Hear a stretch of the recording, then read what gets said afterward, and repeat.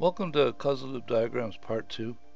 In the end of the previous video, I talked about the fact that since this is about causal loops, there probably should be a loop here somewhere, and what we have currently represented is simply essentially a cause and effect relationship. If I go ahead and take this production inventory relationship and say that as production increases, production adds to inventory, though the organization probably has a target level of inventory that it believes that it ought to maintain in order to serve its customers. So if you compare the inventory with the target inventory, it may be below target or above target, whatever. There's possibly a difference between these two. So if we go ahead and call this the gap, and we use a couple of links to connect this and to connect this, and say that this gap represents the difference between these two, and that difference is what influences us to increase or decrease production to satisfy the inventory requirements. So as production adds to inventory as it increases, it would decrease the gap. So let me make this red just because that's the typical notation that I use. And as the gap gets larger, it would in fact tend to increase production. So I'll go ahead and put another plus sign over here. So I now have a loop where production adds to inventory reduces. As the inventory increases, it reduces the gap, so that's a balancing or negative relationship, and as the gap increases, it would tend to add production.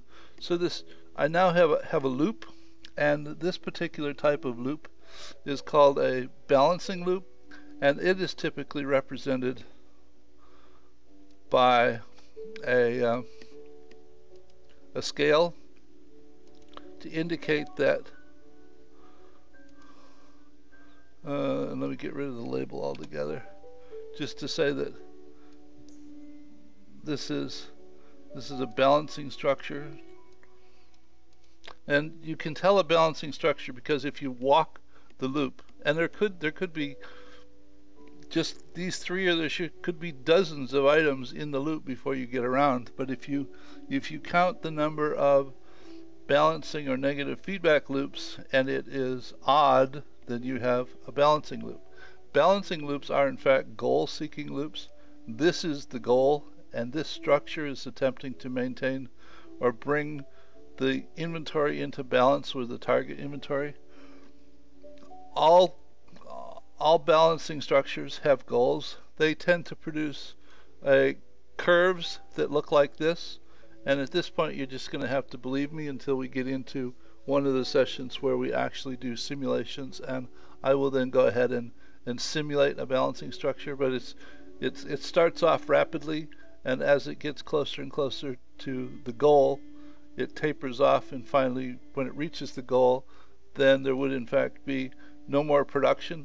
Once the inventory reached the target inventory, production would stop, and nothing would change until something reduced the inventory. So here's one type of loop. Let me go ahead and take the pictures off of these and put the label in the middle.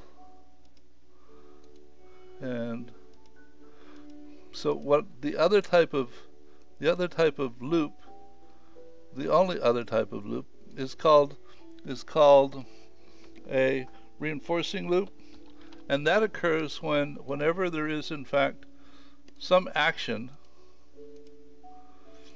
that produces a result, and that's a positive influence.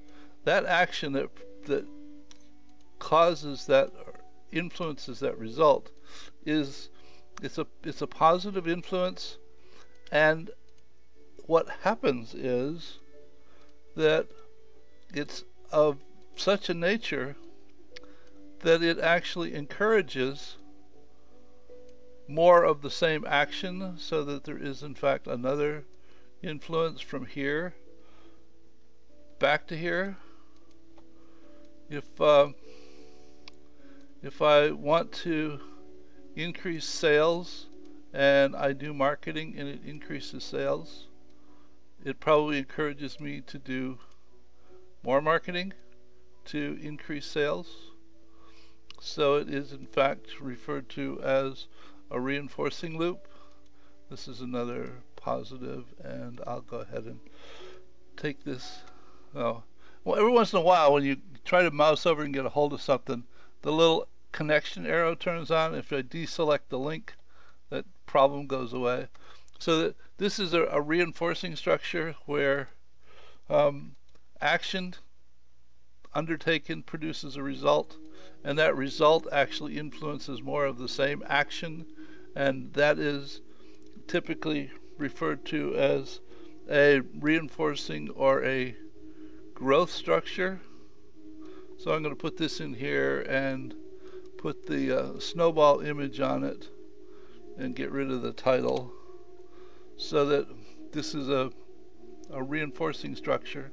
And you can tell a reinforcing structure because if you walk the loops, what you end up with is either 0 or an even number of balancing or negative reinforcing influences. Now this is negative not in the sense that it's bad, it's just the opposite of positive. So we have balancing loops and reinforcing loops, and those are in fact the only types of loops that there are. There are combinations of these that produce all manner of behaviors, but the reinforcing loop tends to produce an exponential growth structure. And when we talk about, when we do simulations of the reinforcing loop, you will see how it produces that growth structure, because the more you do, the more result you create, and the more result you create, the more it promotes action, and it simply produces an exponential growth. So these are the two loops, and there are variances in terms of what you might see.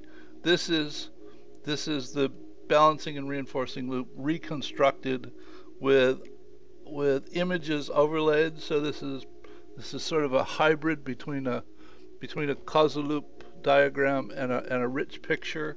I find that it's simply easier to convey an understanding of what the diagram is intended to mean if I add pictures to it.